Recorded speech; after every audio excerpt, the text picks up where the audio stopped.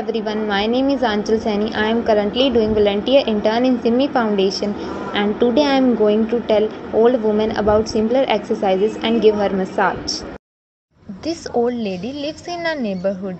She has many problems like sleeping disorders, digestive problems, back pains, etc. When I started doing simple sitting exercises with her and gave her massage for 2-3 days, she got little relief from the problems she was suffering. She gives me so many blessings, and now she is very happy and trying doing exercises by herself. Physical exercises improves the mobility, balance, flexibility, which will definitely good for our elderly. So we all should look out of our homes and try to provide little awareness. As we are young generation, we all are capable of doing it and bring a desired change.